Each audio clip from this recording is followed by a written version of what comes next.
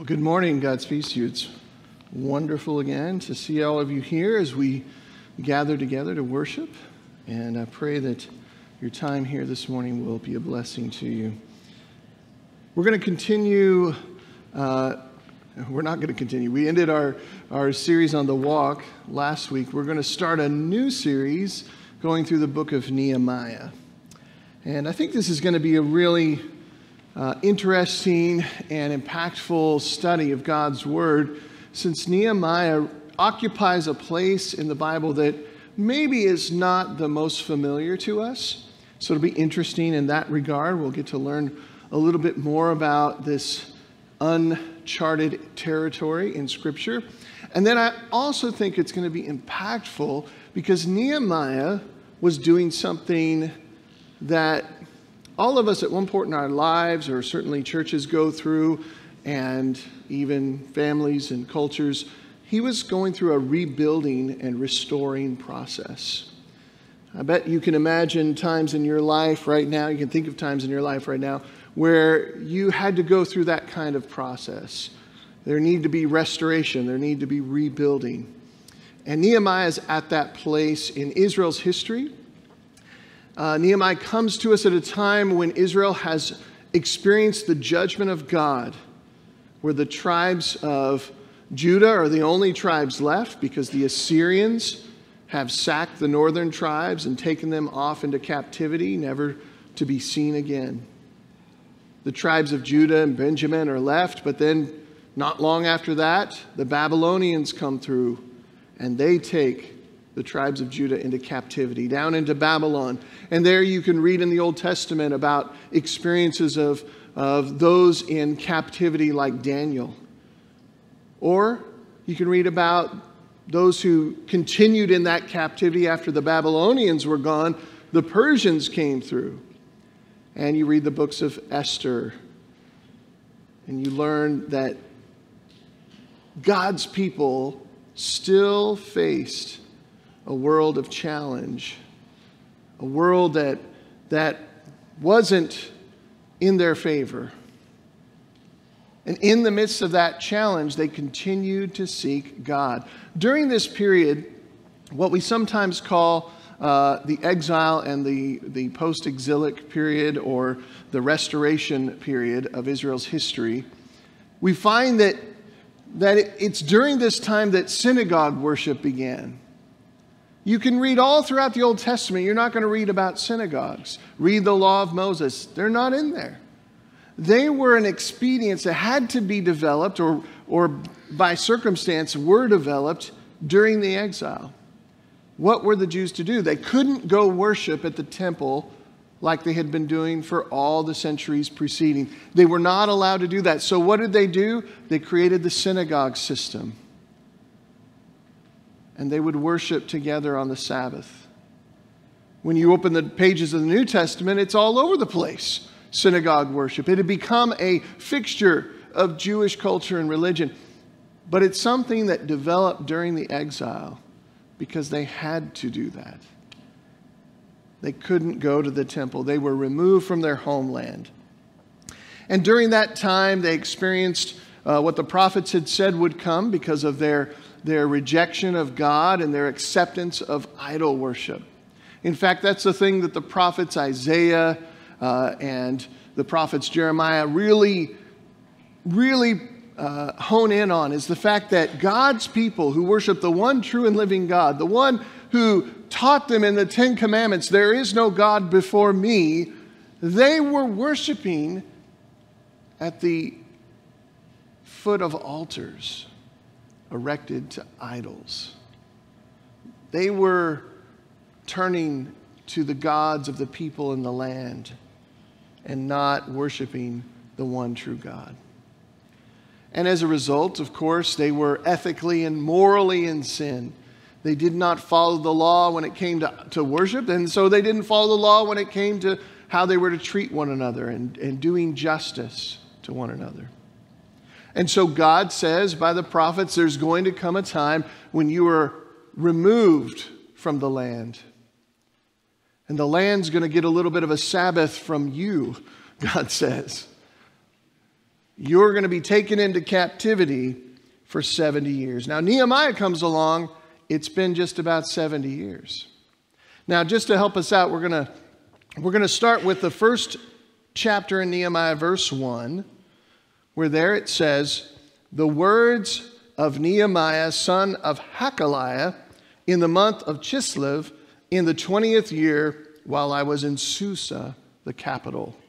Now, if you read Esther, you know that's where the context of Esther's book takes place, in Susa, under the Persian king Artaxerxes. At the end of Nehemiah chapter 1, verse 11, it says, "At that time, I was cupbearer to the king." Now, a lot of folks will debate, you'll see in some Bibles, study Bibles and things like that, that Ezra and Nehemiah were originally one book. And then later on in church history, those books were separated into two books. And one of the reasons is when you start reading the book of Nehemiah, it looks like he's writing in first person, autobiography. Whereas Ezra seems to be writing in his book. They're both contemporaries or near the same time. They seem to be writing kind of autobiographies or first person. So that's why it was separated in your Bibles today. There's the book of Ezra and the book of Nehemiah. It does look to me that Nehemiah is giving his own account of what happened.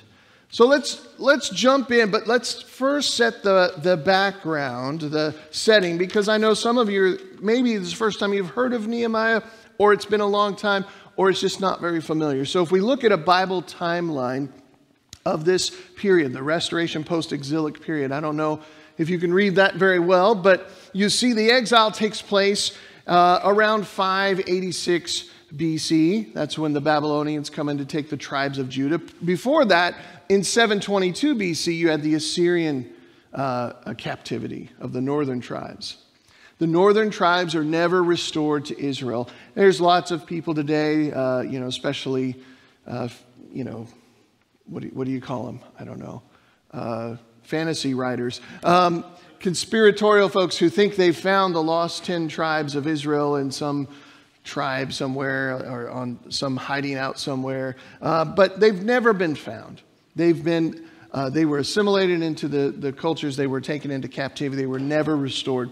The Babylonians, on the other hand, they took the tribes of Judah and Benjamin into Babylon, and they were able to contain their culture there. They became ghettoized in a sense. So you had that community continue. That's how they were able to develop synagogue worship and things like that. Now, this all starts in 722 for the Assyrian captivities, and there were several waves of captivity. In 586, you have the Babylonian captivity that starts, but it's not like everybody at once was just dragged off to Babylon. There were several waves of captivity. Finally, concluding around 606 BC. So that's when it starts, 606 BC down to about 586 BC. And then, after that 70-year period, somewhere around 538, 536 BC, you have no longer the Babylonians in charge. King Nebuchadnezzar is long gone. Now you have the Persians in charge. There's a new king named Cyrus. And he issues a decree to restore the Jews back to Israel. So you have this first wave of restoration under a governor selected by King Cyrus named Zerubbabel, which I just think is fun to say. Zerubbabel. And Zerubbabel is the one that starts the first wave of restoration back. But then there's another wave of restoration in about 620 BC under the priest Ezra.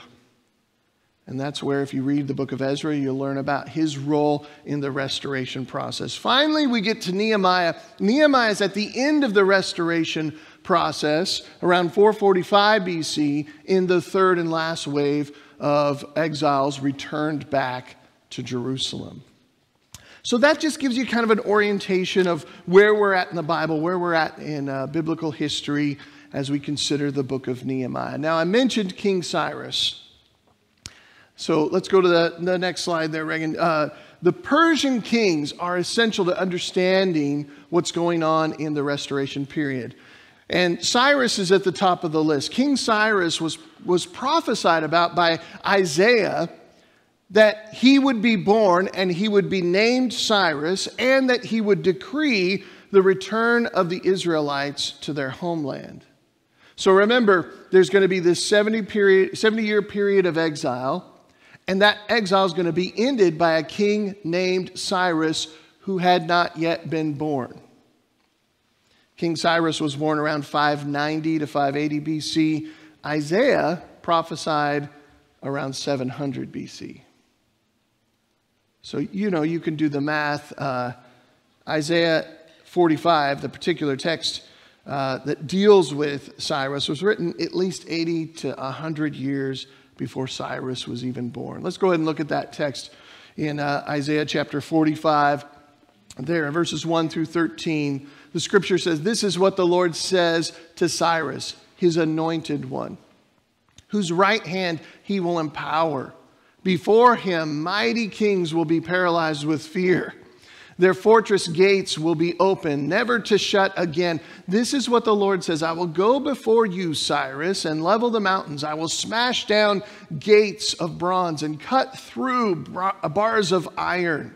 And I will give you treasures hidden in the darkness, secret riches. I will do this for you. I will do this so that you may know that I am the Lord, the God of Israel, the one who calls you by name. And why have I called you for this work? Why did I call you by name when you didn't know me? It is for the sake of Jacob, my servant, Israel, my chosen one.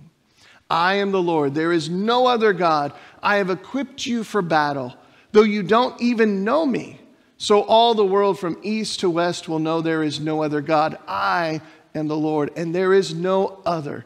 I create the light and make the darkness. I send good times and bad times. I, the Lord, and the one who does these things." It's an amazing, amazing prophecy. He concludes by saying, "Open up, O heavens, and pour out your righteousness. Let the earth open wide so salvation and righteousness can sprout up together. I, the Lord, created them." Now, Isaiah prophesies of Cyrus 100 years before he's born and calls him out by name. By name. Now, after Cyrus is born, he becomes aware of this prophecy. And he realizes it's about him. Can you imagine if you were born and your parents gave you a name, and then you got appointed to a position, and then later on, at some point, you find out that there was a prophecy 100 years ago that named you and said you would be appointed to this position? You might be a little interested in that. You might think, what's going on here? And so Cyrus, he's convicted that this prophecy is about him, so he's determined to fulfill it. Now, some people will do this. They'll do this with Jesus too. They'll say, well, Jesus just read the prophecies and then he went about to fulfill them. And so it's not really that they were prophesying of him. He just made it look like they were. Well, that only works in certain situations. Like they'll bring up, the fact that Jesus said on the night of the Lord's Supper being instituted, the Passover, he says, go into town and find a colt. And then I'll ride that into the city. And he did this because that was the prophecy about him entering into the city. I've got that confused, I know. The triumphal entry of Jesus. You read about that in Luke. And he does this. He talks about this entrance, and people say, well, he just orchestrated the events. Well, that's true, but there are prophecies that he had no control over. For example, being born in the city of Bethlehem. Last time I checked, people cannot decide what city they're born in. That's just not something within your power.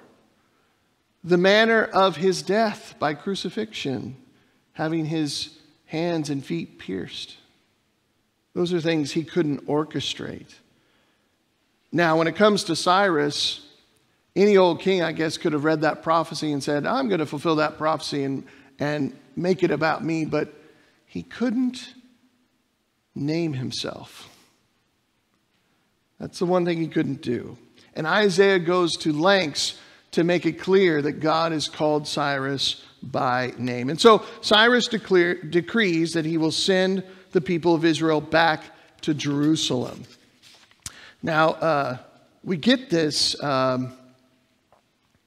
we get this decree in 2 Chronicles chapter 36, verses 22 through 23, where Cyrus makes this known. In the first year of King Cyrus of Persia, in fulfillment of the word of the Lord spoken by Jeremiah, the Lord stirred up the spirit of King Cyrus of Persia, so that he sent a herald throughout all his kingdom, and also declared in a written edict, here's Cyrus's decree, thus says King Cyrus of Persia, the Lord, the God of heaven, has given me all the kingdoms of the earth, and he has charged me to build him a house at Jerusalem, which is in Judah. Whoever is among you of all his people, may the Lord his God be with him. Let him go up. So you see the timeline, you see the prophecy, you see its fulfillment here with King Cyrus's edict. Well, the next king who comes along is King Artaxerxes. And he's the king of Persia who reigns from about 465 BC to 425 BC. Cyrus, of course, was king during the first wave. Artaxerxes carries forward the decree of Cyrus and oversees the return of Jewish exiles under Ezra and Nehemiah. And I'm convinced to some extent that Artaxerxes also saw his role in restoring the Jews to Israel as a part of this prophecy, that he was continuing on King Cyrus's work.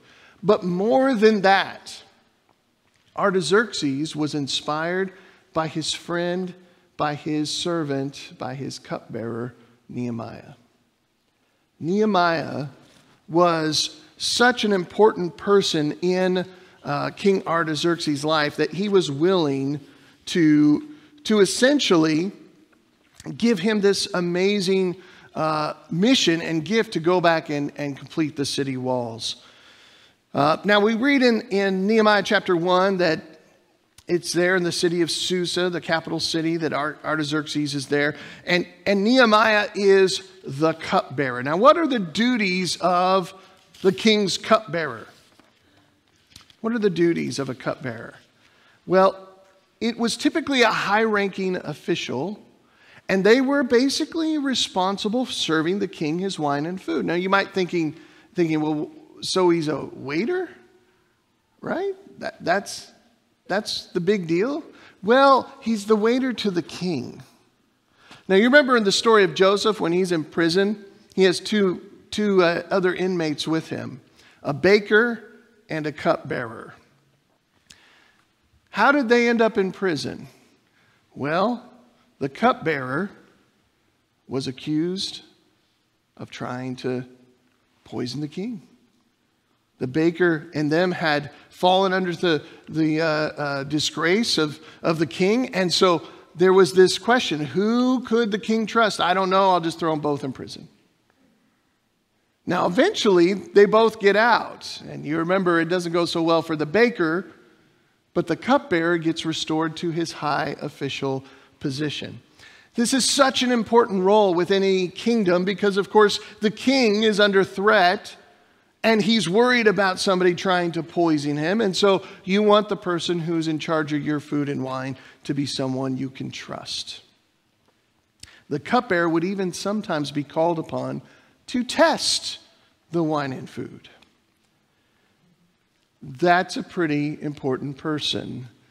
Somebody who'd be willing to die for the king to be safe. And so the cupbearer had a lot of influence with the king since he had to be of utmost trustworthiness and character. And that character is evident throughout the book of Nehemiah. We see it unfolding. One of the great things about the book of Nehemiah is Nehemiah.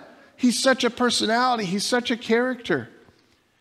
And he has character. The king trusts Nehemiah not only because of his role as a cupbearer, but also because of his own personal characteristics. He even gets the king's attention simply because, as we'll see in the coming weeks, simply because he has a sad face. The king says, "What's up, Nehemiah?" He cared about him. And as a result, Nehemiah goes to Jerusalem. Now, I just want to take a second and look at this first verse again. says Nehemiah is the son of Hakaliah. Now, sometimes we read these names in the Old Testament, we can hardly pronounce them, and we think, well, I don't know what that's about, just strange names. But names in the Bible very often have meaning. Now, here in Nehemiah, the name Nehemiah means the Lord has comforted, or the comfort of the Lord. And we can understand why, a parent might name their child Nehemiah, the comfort of the Lord. But what's interesting is that Nehemiah's father's name is Hakaliah, which means the patience of the Lord, or wait for the Lord. And so you have 70 years of captivity. It's very possible that Hakaliah was one of those who had been ripped from his homeland and taken into captivity and had heard the prophecy that they would be there for 70 years. And so while he's in Babylon, he's waiting for the Lord, as his name suggests. He's waiting for the Lord. What does the Bible say about waiting for the Lord? What if you were like those in Nehemiah's day who had been taken from your homeland and you were brought to a foreign country? You were made to be a servant in some capacity, and you knew that the Lord was still with you. The Lord was going to deliver you, but not now. Right now, you have to wait. In Proverbs 8, verse 34, the Bible says, "Blessed is the man who listens to me, watching daily at my gates, waiting at the posts of my doors." Waiting involves two parts. Anticipation. Right? This man, this blessed man, he is looking out. He's standing by the posts of the doors. He's watching out by the gates to see, when is the Lord going to come? He's anticipating the Lord's coming. He's anticipating the deliverance, the comfort of the Lord. But waiting also involves participation. So anticipation and participation. Anticipation is that longing for the Lord. Who here is longing for the Lord to come? Amen? Some days more than others, right? We long for him. We think, oh Lord, come. With John the Revelator, we say, come quickly, depending on the day. We anticipate the comfort of the Lord. Maybe you're going through an especially difficult time personally, or your family is. Or maybe you see the things going on in the world and you think, how long, O Lord, before you come? Can you imagine the people in exile in Babylon among all those pagans, God's people, the Jews, looking around thinking, how long is God going to leave us here in this terrible place? They were waiting for the Lord, longing for the Lord. But waiting also involves participation, which means that we are not just longing for the Lord, but we're living for the Lord while we wait. Joshua marched 7 times around the city walls of Jericho before the walls came tumbling down. Why did God make them do that? Why did God make them wait? Why 7 times? Wouldn't 1 time around have sufficed? But they had to walk 7 times around. Adrian Rogers says God was teaching them that waiting time is not wasting time when it comes to our relationship with God. How many times do we struggle in that waiting because we don't know what God's up to, right? We wonder, what's he going to do? Why is he making us wait?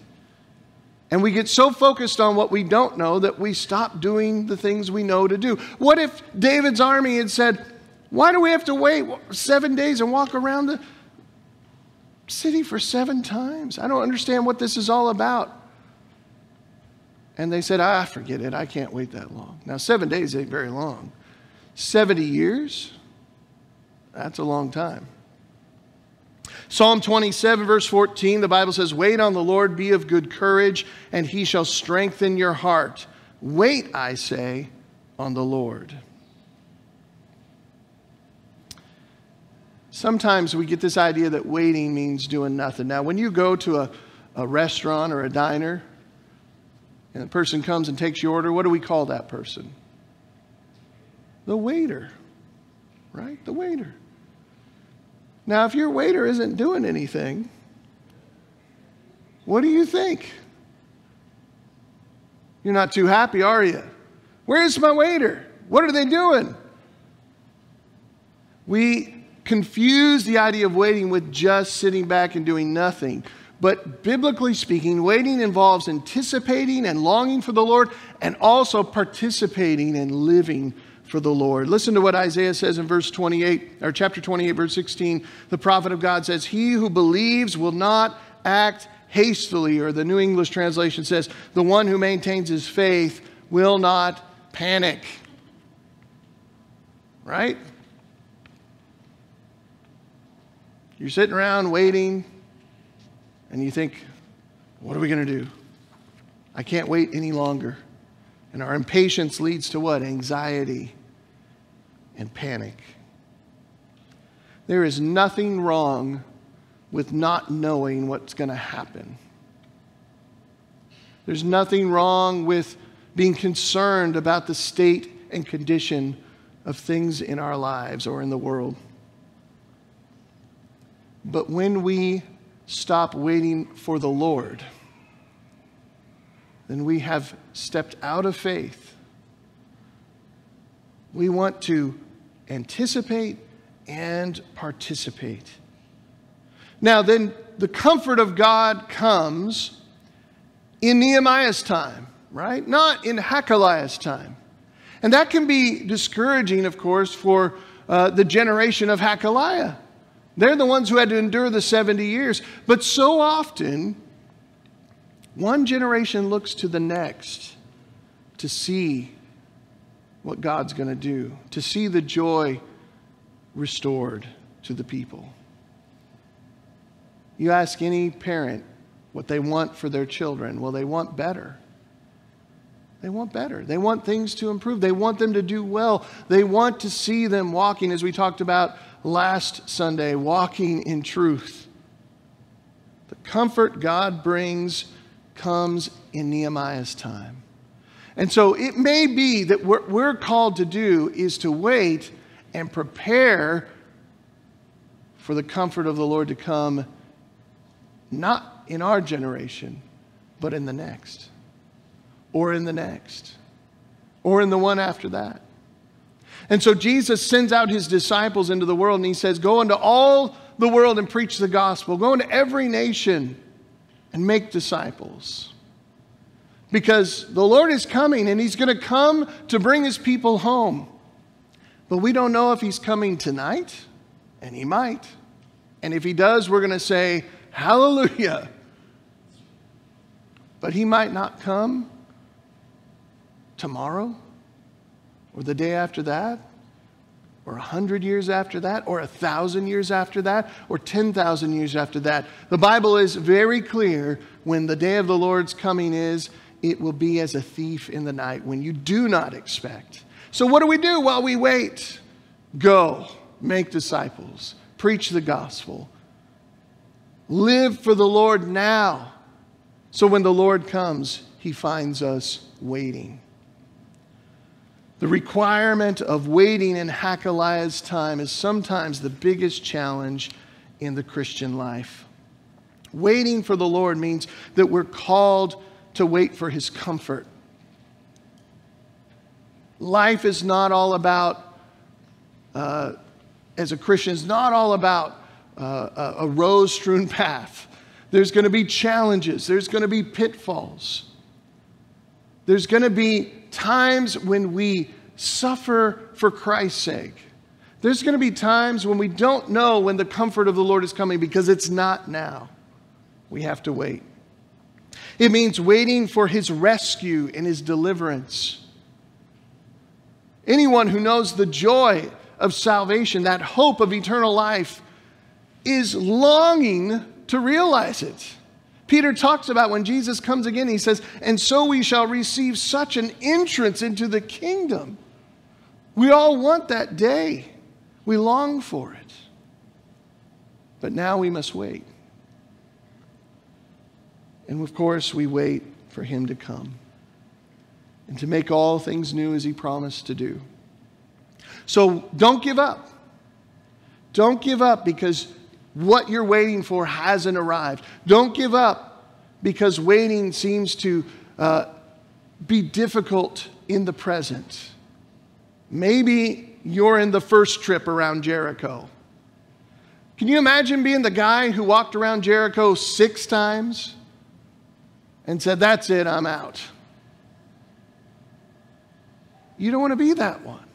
You don't want to throw in the towel before the Lord comes. Maybe you are in the 6th trip around and you're almost there. Don't give up. I want to read with you a final passage of Scripture from Paul's letter to Titus. Titus, the young preacher, in chapter 2, beginning there in verse 11, Paul says, "For the grace of God has appeared, bringing salvation to all, training us to renounce impiety and worldly passions, and in the present age to live lives that are self-controlled, upright, and godly, while we wait for the blessed hope and the manifestation of the glory of our great God and Savior, Jesus Christ. He it is who gave himself for us that he might redeem us from all iniquity and purify for himself a people of his own who are zealous for good deeds." What do we do while we wait? Well, we get on fire for God. And we start living for him now so that when he comes and he brings his comfort, we're ready. Nehemiah had learned from his father Hakaliah what God needed in him to be trustworthy, to be a person of character, to respond to God's calling and grace, so that when he had the opportunity to return back to Jerusalem and to rebuild that wall, Nehemiah was the man of the hour. He was ready. I don't know what God has in store for you. You may be in Hakaliah's generation. You may be the one waiting and preparing. You might be in Nehemiah's generation. You may be called to do something for the Lord that you're not even aware of. But the question is, are we the kind of people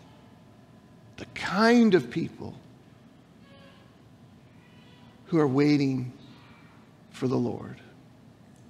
Let's pray together. Gracious God, our Father, we thank you for the grace that you've shown us in Jesus Christ that teaches us to set aside the sin and ungodliness of this world because we are waiting for something so much better. There's nothing that this world offers us, Father, that is better than what you've given us in Jesus. And help us as we wait in anticipation for that glory. Help us to stay focused. Keep our eyes at the gate as we stand by the posts of the door. And Father God, may we participate and not simply sit idle. May we be zealous for good works.